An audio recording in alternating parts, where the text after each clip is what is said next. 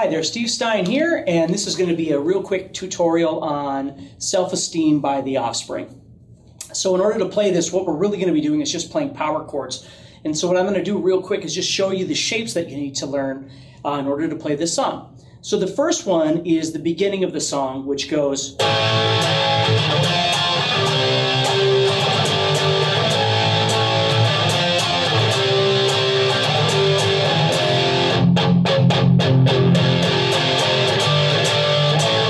So what we're doing is we're going to start off on the 5th fret of the 6th string with a power chord.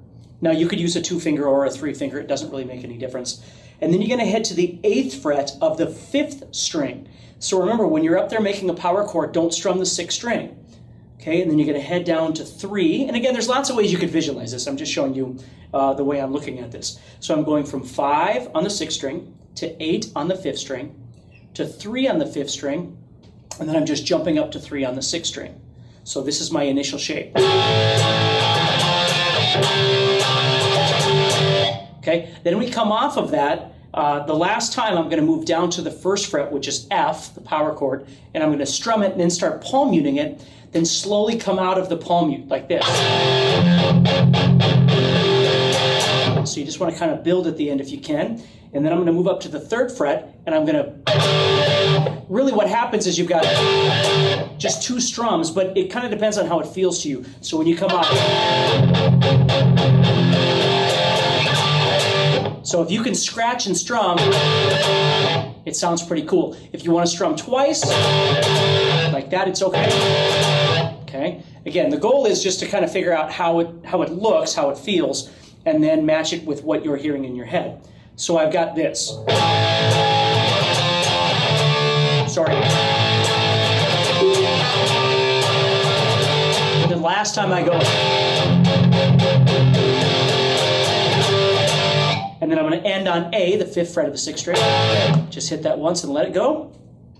Now, later on in the song, in the verses, when you're not playing, all of a sudden you're going to go to the 10th fret of the 5th string and you're going to go. So you're going to, again, scratch, strum, or strum it twice, whatever's comfortable for you. Then you start doing the verse by doing a palm mute. Now you're going to be playing the 5, 8, 3, 3 like you normally do, but you're doing this rhythm.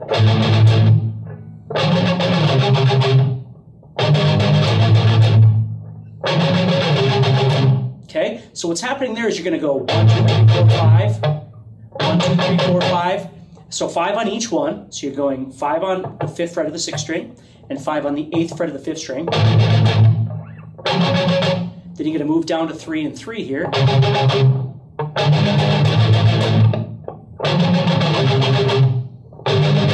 Okay, that's how that section's going to go. And then we come out of that. We're going to, again, build out of the end of that into the chorus. So we're going... And you can just sort of let off on the palm muting and move into strumming back into... Okay, now I know this is quick. I'm right in between lessons here, so I'm trying to do this as quickly as possible here. But that's how that section is going to go. And then you end, there's one more section for you. It's this part.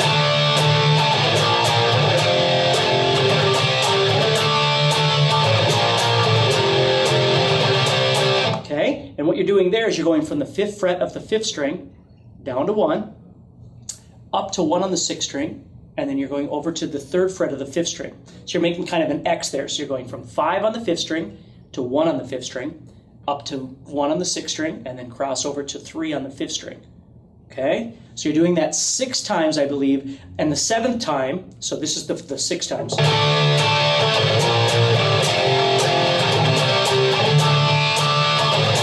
It has very much a Smells Like Teen Spirit by Nirvana kind of strum to it. And the last time, the 7th time, is going to go 5, 1, but then instead of going up to 1, you're not. You're going to go 5, 1, 3, up to 3, like this. And then you go to the 1. And you're going to do that same thing. It leads you back into the beginning of the song again. Okay? So first section is the... leading into And then every once in a while we've got these, which is the 10th fret of the 5th string. Then you've got your palm mutes, which is the same chords as the intro.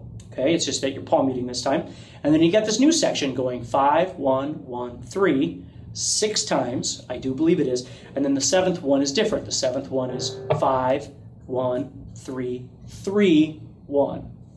Okay, so needless to say, the most important thing is to know the song. If you're not very familiar with it, you want to listen to it a number of times, get out a pen and a piece of paper, and then just write down these sections as I explain them. For most of my students, I don't even really have them do tab. They'll just write down, 6 down below. They'll go like 5, and then 8, and then 3, and then 3. So they're just writing the numbers, like if the number is the lowest on the page, it means a 6th string. Because all we're playing is 6th string and 5th string power chords, right? So I just write a 5 down here, and then next to it I write an 8 a little higher, and then 3 a little higher, and then a 3 a little lower again, so you can just see which string you're supposed to be on. If it's easier to write it in tablature form, that's okay too, but learn it in pieces.